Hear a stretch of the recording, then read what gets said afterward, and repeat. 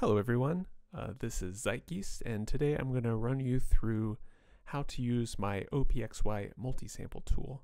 The OPXY multisample tools are a collection of tools that I wrote and am sharing on GitHub for generating, recording, and packing multisamples for the OPXY.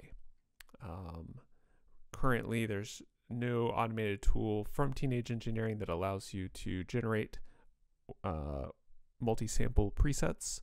So I decided to create some tools by reverse engineering the JSON I found on the device. Should be a handy thing to use until Teenage Engineering decides to create a tool for us.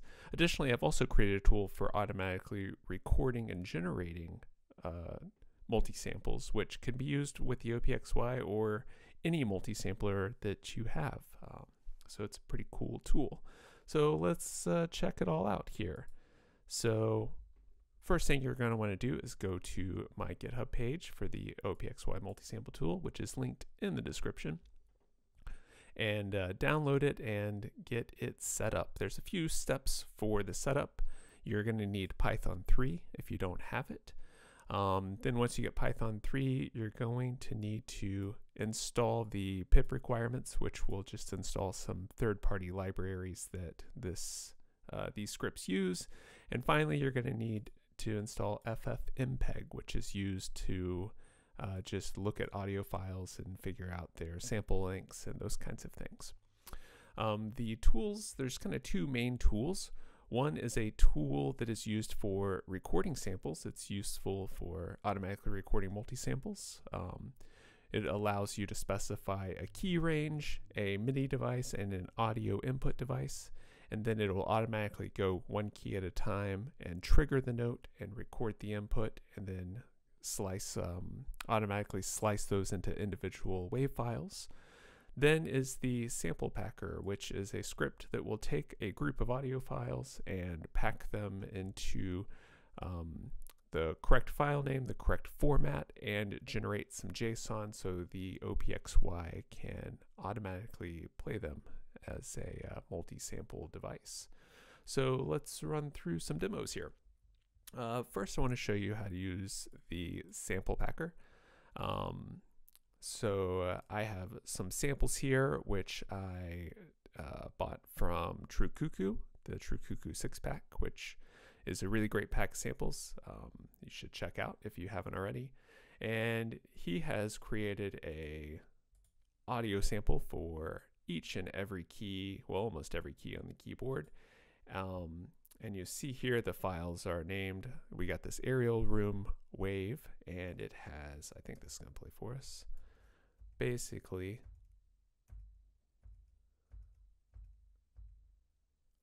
a whole bunch of audio files.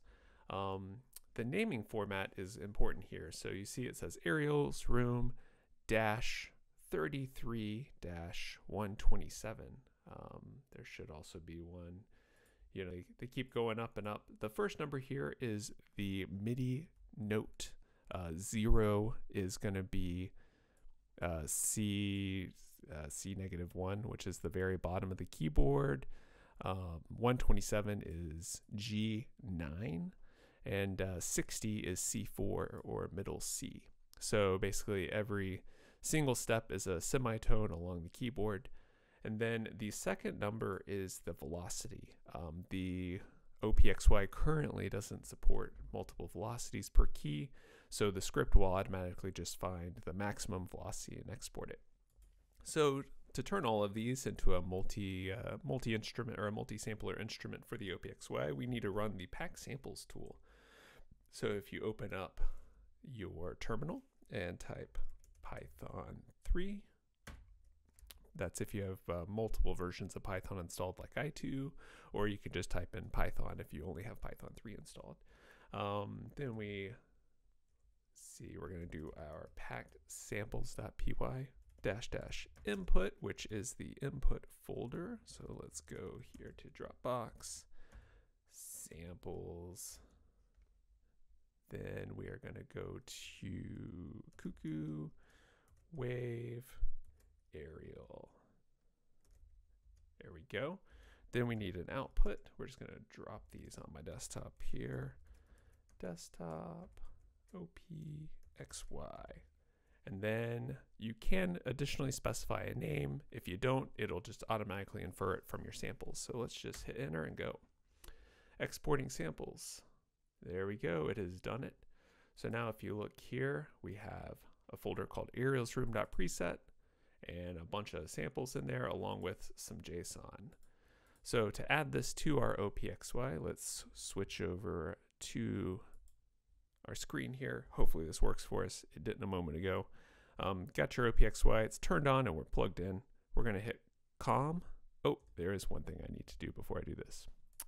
Forgot to mention, we also need the OPXY Field Kit app, which just allows the OPXY to mount on your computer if you're using a Mac. So let's go ahead and open that.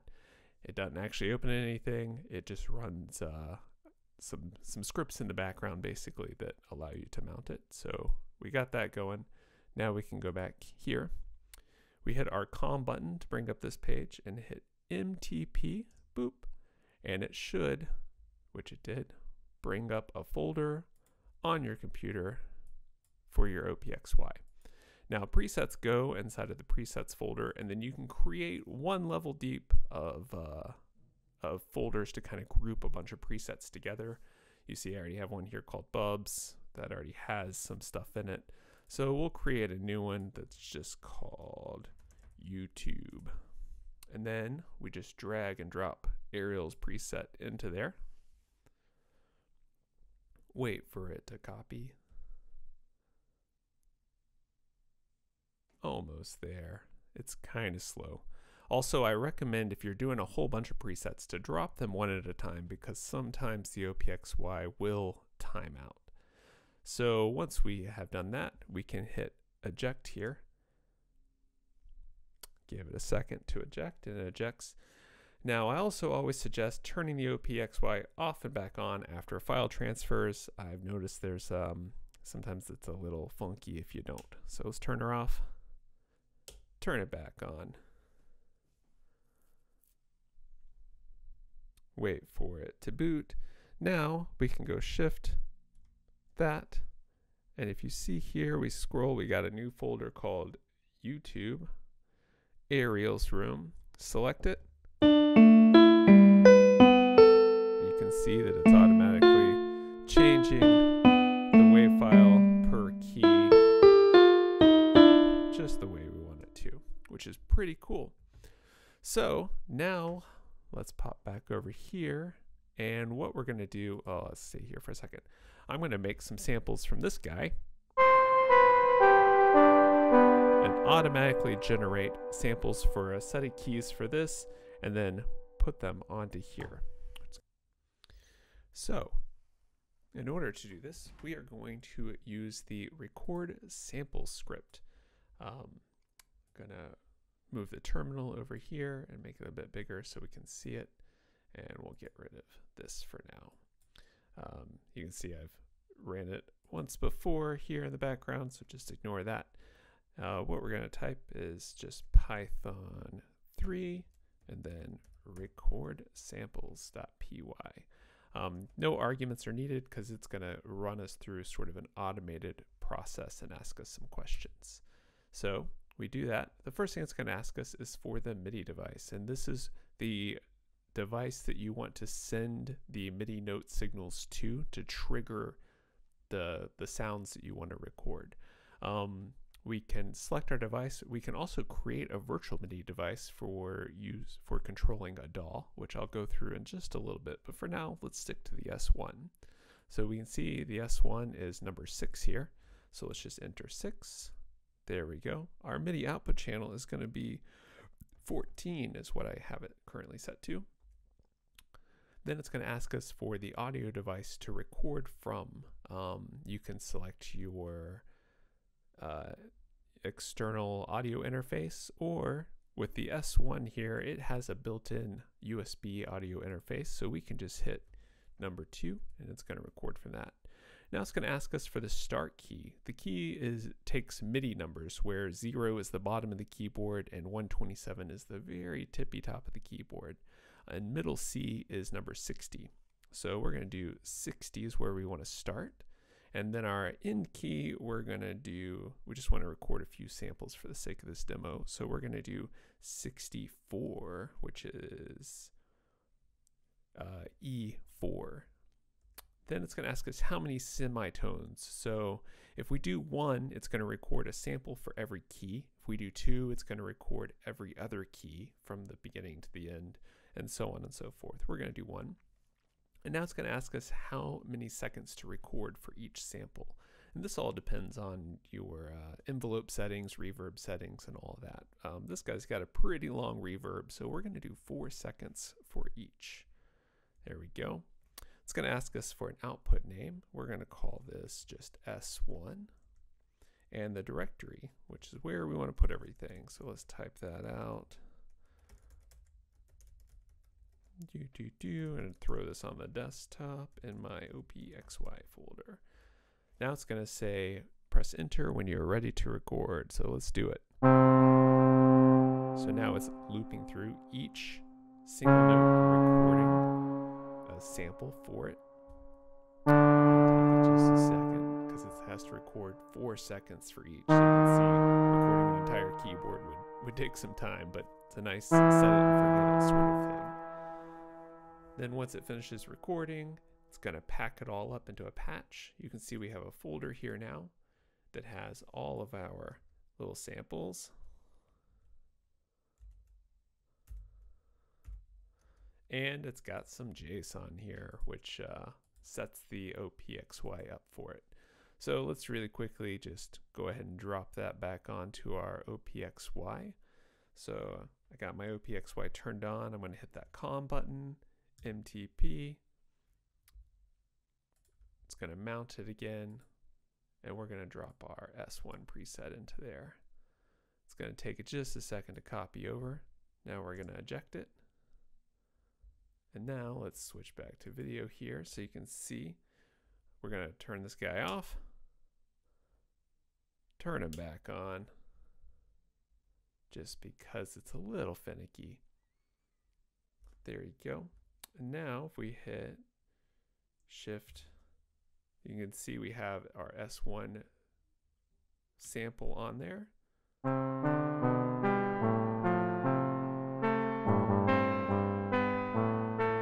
can see the actual audio files changing just like we want it to.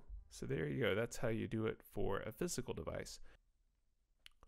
So the last thing we're going to do here is I'm going to show you how to use the record tool to control a DAW virtually, such as Ableton, to then sample your really sick Ableton instrument, whatever you got set up there. So let's make sure, I'm going to open up Ableton here. I just have a grand piano sample plugged in here. You can kind of hear it like that, which is really great. One prerequisite for this is that you need black hole setup, which is a way to virtually route audio around on the Mac. I'm not going to show you how to set that up here, but there's plenty of great YouTube tutorials on how to do that. So we're going to run our tool here, Python record samples, and we're going to create a virtual MIDI device, which is going to route our MIDI to our DAW. So let's hit 0. Now it tells us to select virtual multisampler as the MIDI input on our DAW. So we're going to pop over to our DAW here, MIDI in, and you see it's created a device here to control it. Press enter when ready. It's going to ask us for a channel. I'm just going to set 1. It'll take any of them. Now our audio device, I'm going to select number 5 here, which is my black hole instance, which I just have everything routed to. There we go.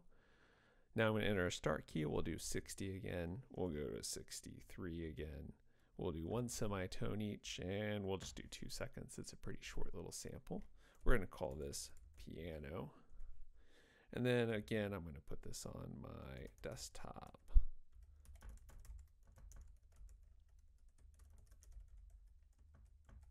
There we go. And ready to record. So let's hit enter here. And we should see, I see the audio going through. It's recording each sample. we go.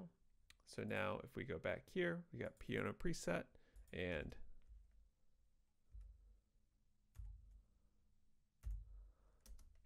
the same JSON. And once more, we can go through that process of dumping it onto our OPXY, or you can use this to dump onto any multisampler, which is pretty cool. So yeah, that pretty much covers it for this little video. I hope you all enjoy. Feel free to file any issues on the GitHub page or to comment on this video. I hope you all have a great day.